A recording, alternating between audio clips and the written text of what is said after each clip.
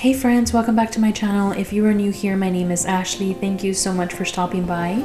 I'm a stay-at-home mom to 5 girls currently living in Texas, and I enjoy posting a lot of cleaning, organizing, and decluttering videos.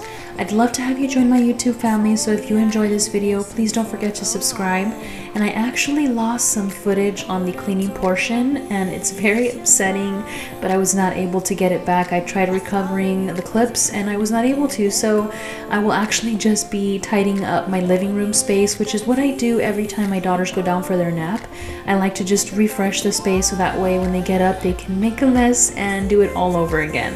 So I'm just going to focus on cleaning this up, and then I can move on to organizing my fridge. I have an HEB order that I need to pick up later on today, but I do like to make sure that my fridge is clean so that way I'm not shoving the groceries in there, and I also do want to organize it, so we'll focus on that in a minute.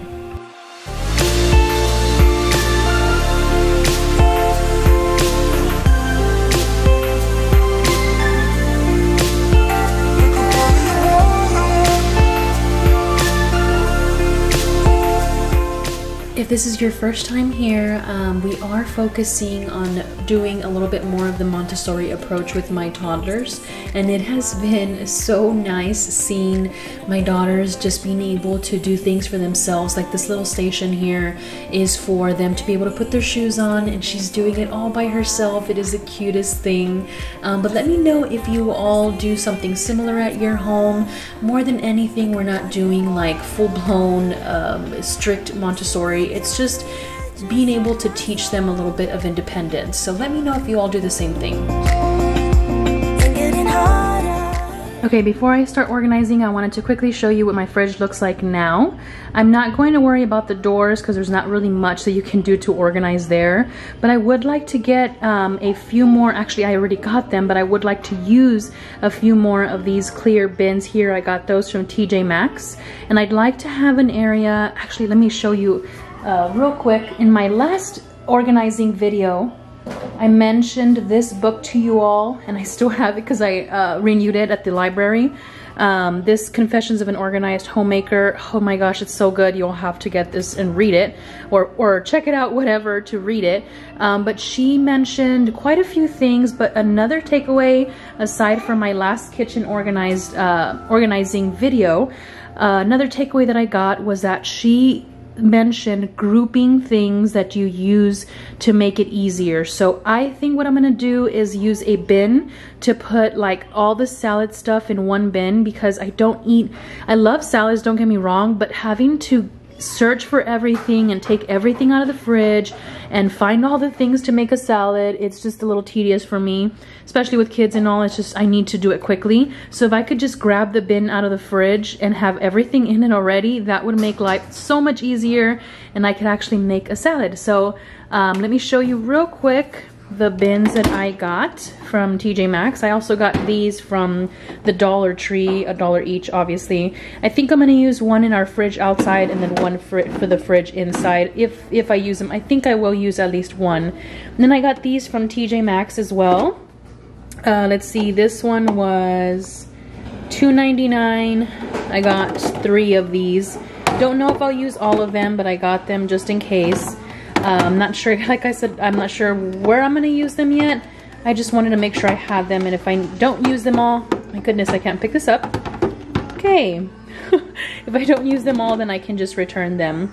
And then I got this medium-sized one. I think I'm gonna do like sandwich stuff in this one, and have this one ready to go if we want to make sandwiches, we can. And this is the one that I'm going to use for the salad stuff. I'll have like the spinach, everything that goes in a salad. I like everything, so to list everything is too much, but I'll have everything in this bin. This one was $4.99. Yeah, $4.99 for this one, $2.99 for this one, and then $3.99 for that. So that's actually not too bad compared to like Target. I've seen something like this is like $12, which to me is a little bit ridiculous. I love Target, but come on, that's a little too much for a bin. So let's start organizing and see how I can fit all of these into our fridge to make it look a little bit neater.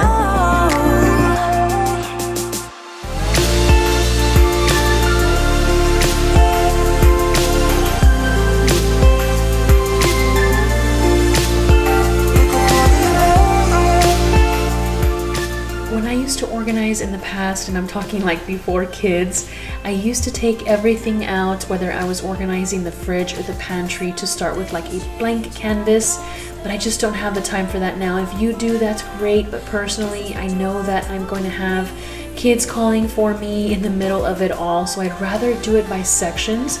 And I'm starting off at the top, taking everything out, and I'm using one of the small ones for the butter, and the one that I was going to use for like the sandwich stuff, I'm actually going to use it instead for all of the cheese that we have in the fridge. We do have quite a few different types of cheese, like the cracker cheese, shredded, mozzarella, all of that. So I want to just keep it all together. So I will use the medium bin for that, and then I can move on to the other sections in the fridge.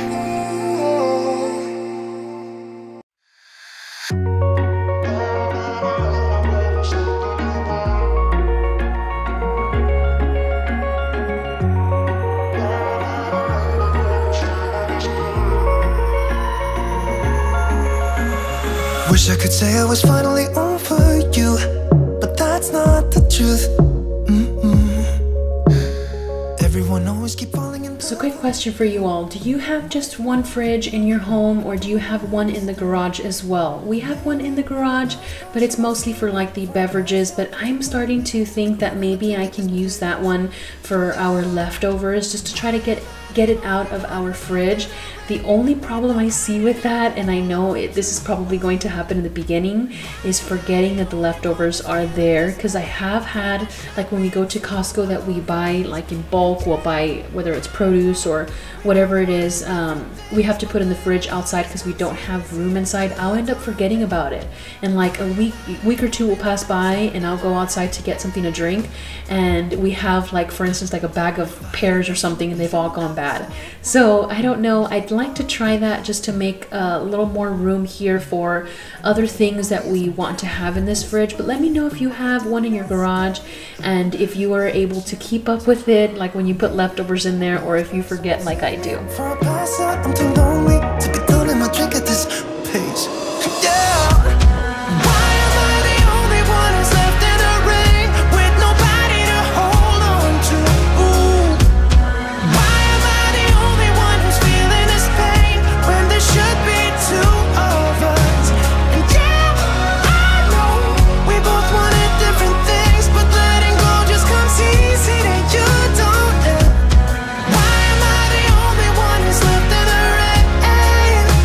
The only one that's left in the rain. So recently my husband and I have been on a cold brew kick. I had a pumpkin spice cold brew a couple weeks ago at Starbucks, and ever since then I've been wanting one like every day, and obviously it gets way too expensive to get one from Starbucks. So we did pick up the Stoke cold brew, which is actually, I think, better than the Starbucks one. Let me know if you think the same thing.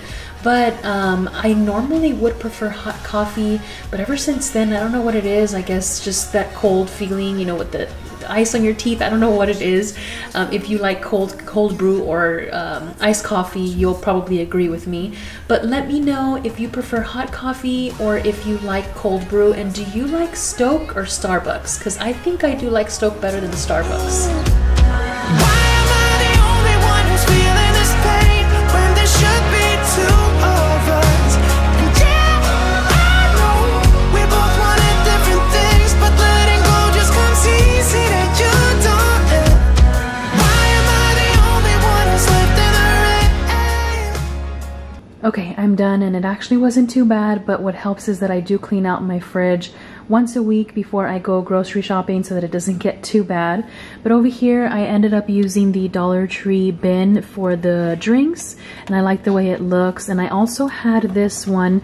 It has a lid, but I chose not to put the lid on it because it's just easier to just grab it and not have to worry about taking off the bin and all. I mean the lid. So I did put this one back in the fridge. Some salsa that my husband makes, which by the way is so good. And then I used this one after all for all of the cheese that we have.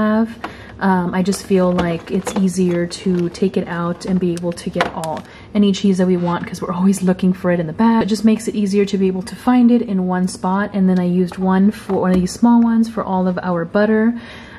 for yogurt, and then this is the salad stuff. As you can tell, we need to get groceries because we don't have everything that I normally get for salad, so I need to stock up on that stuff.